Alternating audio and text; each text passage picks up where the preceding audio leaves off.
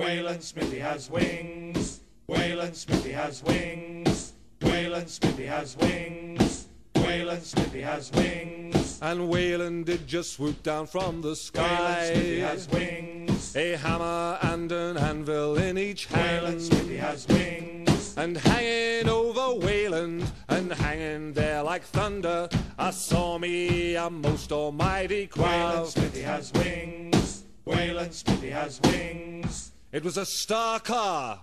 It was a star car. 400 meters across, wings outstretched and megalith powered, hovering over the Mother Earth. Descending, suspended, but descending to the Mother, the great Lady Mom. Down, down came the smithy. Damn it, said Wayland, but in a Norse kind of way. The man in the hideous suit of armour left a pittance at the stone, and Wayland had none of it. He bid the man good day, jumps into the star car, checks that he packed the hammer and the anvil, waves goodbye to the Mother, and off away and into the sky.